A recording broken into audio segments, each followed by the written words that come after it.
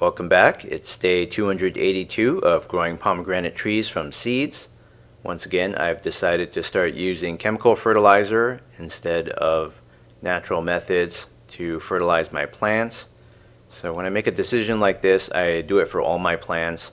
So you'll just see a wave of new content where I'm sort of showing the same motions, going through the same footage over and over again, just to keep people informed in all those different series that I'm doing things like this. I'm making changes.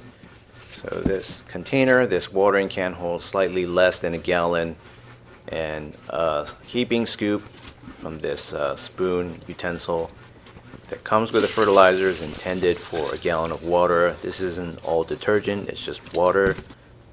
And you can see it's not fully dissolved here as I recall, but it's mostly dissolved. And you can see a blue tinge to what I'm pouring out of this watering can. So this watering can is actually getting pretty old. The rubber gasket is now faulty and leaking, so I'm looking for a replacement. And it's day 303. 2 offshoots grew off the base of the main stem, so I'll clear away all these weeds, and I've been doing this pretty regularly. The clovers just always come back in force. So you can see in the middle there's 2 offshoots growing off the main stem. So that's a very pleasant surprise. I don't know if it's tied to the fertilizer, but it's a pretty mighty coincidence. So the plant seems like it's on its way to bigger and better things. This main stem though, from which the 2 offshoots are growing out of at the base, it's still unable to hold up its own weight. So that's always been a problem in the series. I suspect that the root development underground is very poor, and hence every time I take away the support it just falls over like that. And if I even missed it or water the leaves from top down, just splash some water on there, then everything just falls over from its weight. So that's just falling over from its own weight, just sitting in still air right there. So I'm really hoping I can get this thing to stand up. Like every other tree that I'm growing has no problem standing up, but this one is just it's been through a lot though. So it's been through 2 transplants already. It's been through some rough times, and I'm fertilizing again since the first one seemed to work pretty well. So we'll see what happens. And you can see I put some parafilm around the rubber gasket.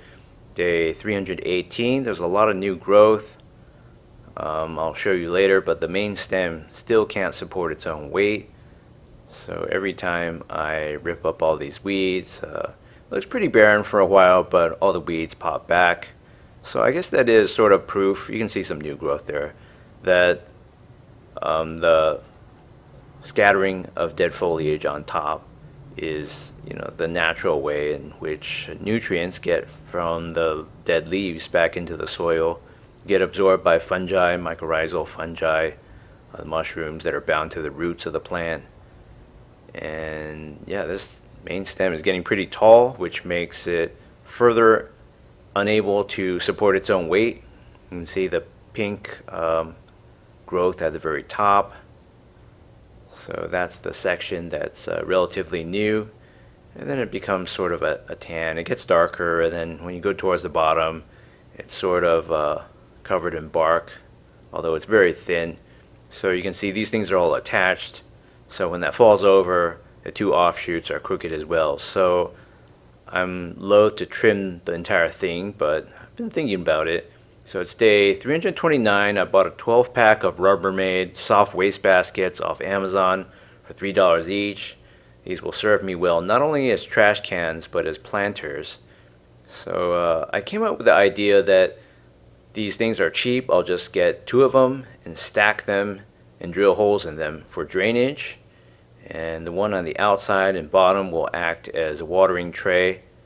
So planters that I had in the past were, those were actually not too bad, the self-watering planters that you've seen on my channel, but they stopped selling that brand at one point. I don't know why, but they just did. And then there are some other brands that offered that, but none of them were really up to snuff.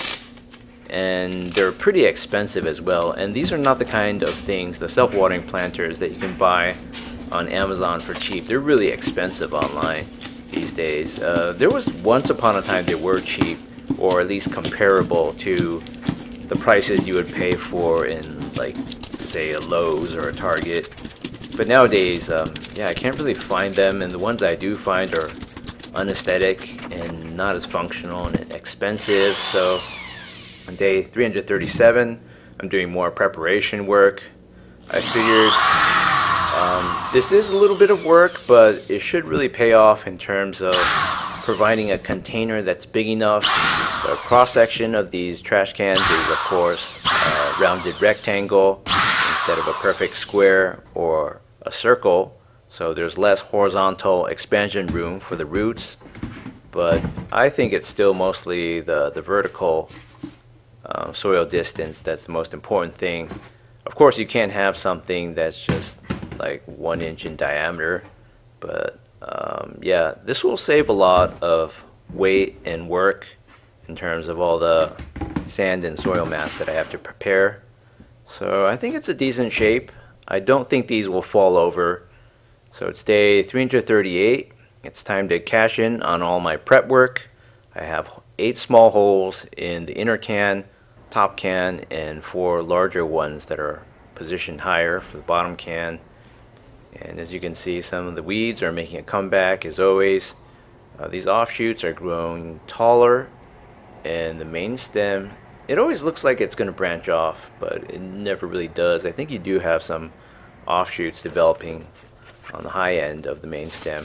So the first thing I'm going to do is get rid of this organic detritus, and I really haven't touched on the topic of how that kind of stuff really attracts fungus gnats and little annoying flies and other species of gnats. So yeah, there was a time, especially during the spring and summer, whenever I'd open my balcony door to go do some work or just to check out my plants, yeah, I'd go in later and find some little fly buzzing at night around my bathroom mirror, so it was really annoying. So I just made a major blunder there, and I was really worried that I would break off the root system from the stem, and I think there are some fragments of roots in there. That's to be expected. This thing has a very fragile and delicate root system. It's very underdeveloped, and I don't think that's just because it's the nature of the plant. It's just I haven't provided the right conditions for the root system to grow and become very robust. So it just looks like that. It's pretty sad. It's no wonder that this plant can't hold itself up. It just doesn't have enough of a root system, not thick enough roots to anchor itself. So right now it's just sort of leaning against the metal wire table. So it's pretty tall. It's finally taller than this wire rack, and it looks pretty good in here. This is a 75% sand. It's just play sand from Lowe's. It's been pre-washed, doesn't need to be washed, and the other 25% is clay soil from the local hills. So what I had before was a 50% mix of sand and clay soil, and that was just draining horribly. So as you'll see, the drainage is much better with 75% sand and 25% clay soil.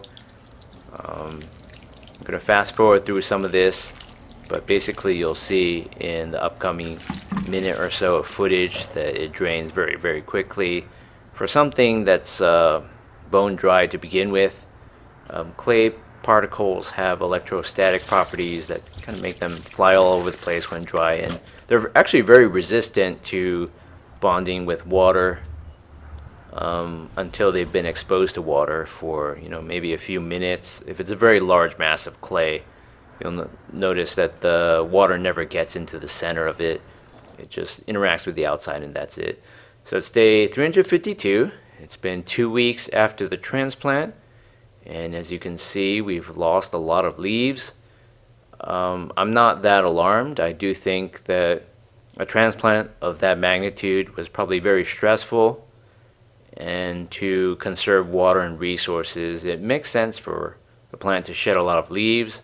I don't think this segment is significantly taller. It does have a pink section at the very top and sort of a semi-pink section below it, so it is developing a little, but as you can see, after I untied it, it's been in that position for 2 weeks. It can actually stand up on its own. It's pretty impressive right now. It sort of has a question mark bend to it, and you can see that section with the clay gathering on one side, that was probably towards the outside of the balcony. So this balcony is sort of tilted so that rainwater and water will run off it, and the silt probably just gathered there. So it's not like the sand in the silt, the sand in the clay soil just gets separated completely.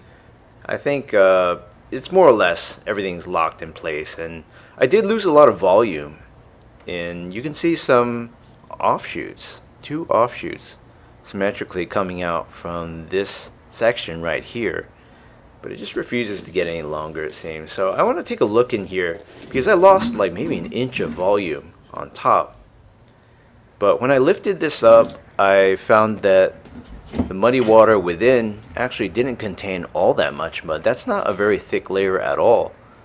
So the clay soil predictably ran through the small holes that I drilled into this larger trash can.